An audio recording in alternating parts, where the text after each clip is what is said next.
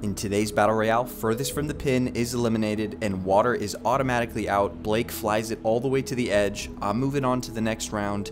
Taylor steps up, almost gets it in the water, but it skips out. She's moving on. Nick also moving on. Last up is the current champion, CEO, and he drops a close one, but he's moving on.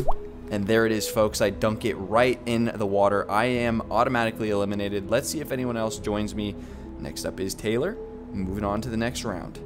Nick, beautiful shot. He is feeling good right now. And the last up, CEO, also moving on.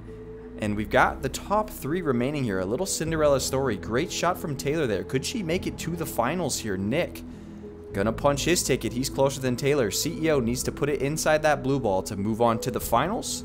And he does it. We've got Nick with the shot that skips out of the water. CEO to win the whole thing. He's gonna do it.